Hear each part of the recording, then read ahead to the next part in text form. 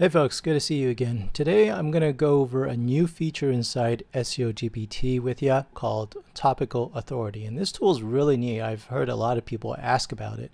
And so today I'm going to talk specifically about this new feature inside SEO GPT. If you're not familiar with SEO GPT, just go to seovendor.co/SEO-GPT and you'll find out more information about how to use this free tool. This tool that's provided by our company is completely free. We don't charge, we don't ask you for anything, we don't sell you information or any of that stuff. All you do is you go to sign in, which I'm going to do right now, and then just log in with your login information.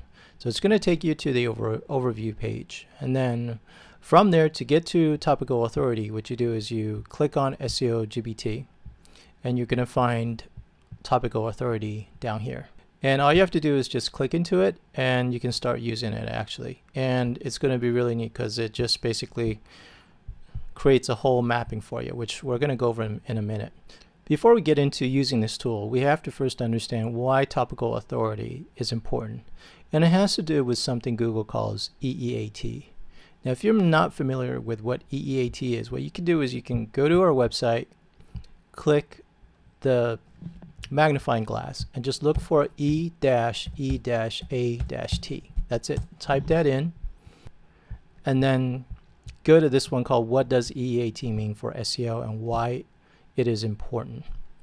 So once you go to that, we're not going to get into knee deep into EEAT, but just understand what it means. It stands for experience, expertise, authoritativeness, trustworthiness. So with these factors, what it does is establishes a map for how you should write content for your website.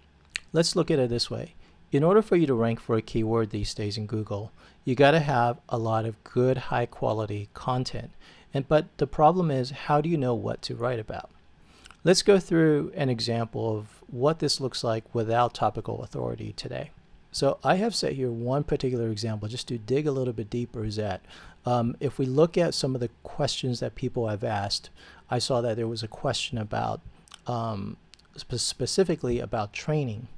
So I did a search for training a German Shepherd, and when we looked at that, you can see that there are still Google categorizes it under how to train. But once you look underneath that, then you're going to get a sense for the types of sites that are coming up are now going to be a lot more specifically dog training related sites, or sites that have an expertise in that area.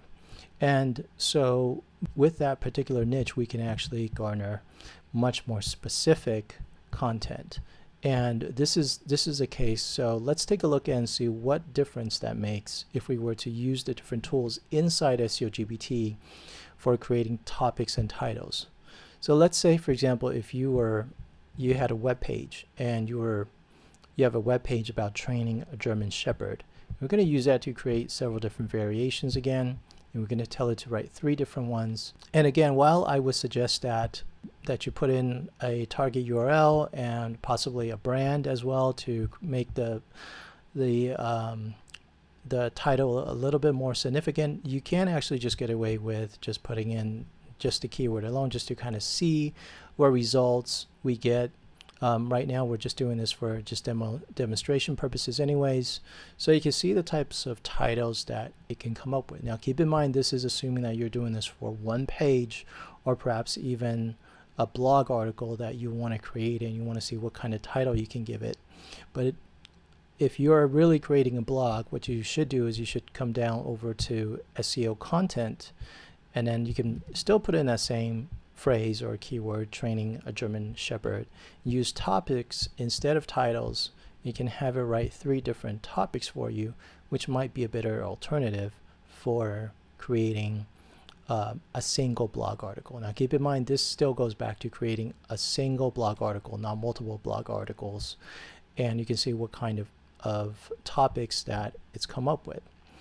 And you can have it to tell it to write it again, and you can have different variations, and if you do this enough times, you'll probably even come across topics that you can then use for even multiple articles. But again, this is not a complete topical map. And what you want to do is, if you want to complete your topical map, means give this keyword on your site the authority it needs to rank well in Google by covering the topic in its entirety, or as close to entirety as possible, then I suggest using Topical Authority. And so let's take a look at training a German Shepherd using Topical Authority, and let's look at the difference. Okay, there we are. So it's come up with 30 different optimized article titles for us. You can see it's got the keyword next to it. It's also provided a recommended post URL. This is something that we didn't kind of get into until now, is that a website or a platform where it doesn't automatically optimize the URL for you. You can follow the suggestion that it's provided. There's also a recommended word length that you can use to follow, and also a publishing schedule that you can use to follow as well, to get a good sense for if you have this keyword and you wanted to cover the topical authority for that particular keyword. You'll get a good understanding of how much time it's going to take for you to complete it all, assuming that you're not just going to post all the content onto your website all at once. So you could use this as a schedule, as sort of a writing schedule, to then either have your writer's writer or write the content yourself. And so you have a particular program here that you can follow. And this information is saved, so completed topical maps do end up underneath here. You can remove them if you don't need them, but they are there if you wanted to go back and reference what was perhaps on which day I have which plan or which article I'm going to write next. The information is retained there for you until you're ready to remove that information. So these topics, again, kind of going back to the way that they're written, is designed so that there's topical coverage, but there's also difference in that coverage so that you cover as much of this topic as possible. Now, the one thing that Topical Authority doesn't get into as far as the tool goes, the actual content or the subtopics that are going to then have to go underneath each one of these subjects. This is something that the Topical Authority tool does not cover, but it is something that is covered inside SEO GPT-2, which is coming soon. So I hope you enjoyed this brief overview of how to best utilize this tool, and especially how to use it in comparison to the SEO GPT web page optimizations and SEO content optimizations. If you like hearing more about how you can use AI to help enhance your SEO, click the subscribe button below and follow us. If you have any kind of feedback for Topical Authority or how you use this tool, leave it in the comments below. Thank you for taking your time to watch this video today.